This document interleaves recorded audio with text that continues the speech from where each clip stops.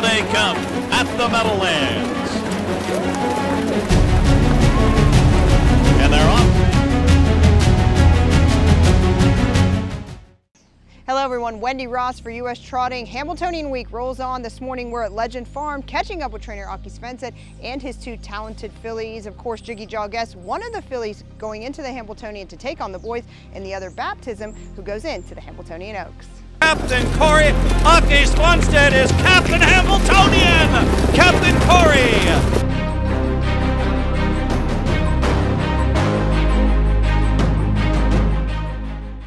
Now with trainer Aki Svanstedt. Aki, Hambletonian time, always a great time of year for you guys. Have been in it consistently since you guys have made the move to US. It seems like many moons ago. This time of year, it always kind of has a great feeling about it for you guys. It's a big weekend, of course. Big races both Friday and Saturday with the high purse money. So it's the biggest day in the year. Last year, we were here with you. You had the three colts, of course, the heavy favorite, Captain Corey, who prevailed and gave you your second Hambletonian title. Now this year, you have a filly going into it, right? But, you know, she has the ability, has the talent, a win in her elimination. How do you feel about Jiggy going into that final against the boys? And, of course, one of the girls. Yeah, she is a very good horse, and it was the owner who wanted to enter her in the Hambletonian. I want to go in the Oaks, but maybe he had right, and it looks like she can compete against the colts.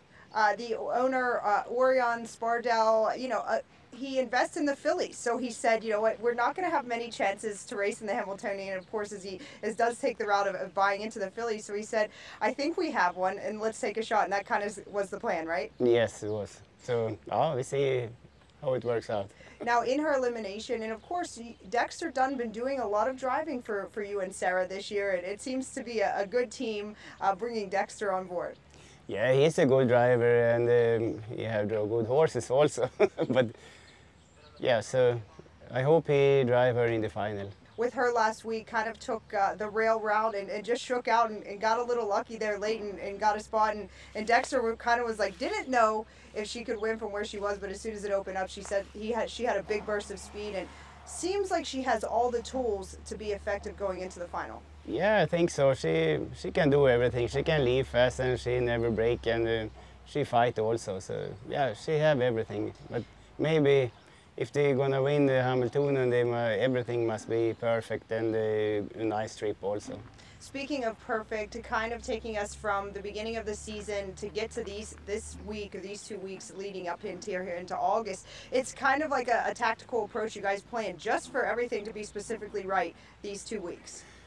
Yes, yes, that was the plan. When she had race good every time, except at Yonkers when she won the Hudson Filly, she was a little rough gated, but I think the track was too hard for her that day, so she have raced good all the other races. Speaking of a hard track, one thing that you are known for is pulling the shoes in certain situations, and of course when big races are on the line or throughout the year. What is the concept behind pulling the shoes at certain times?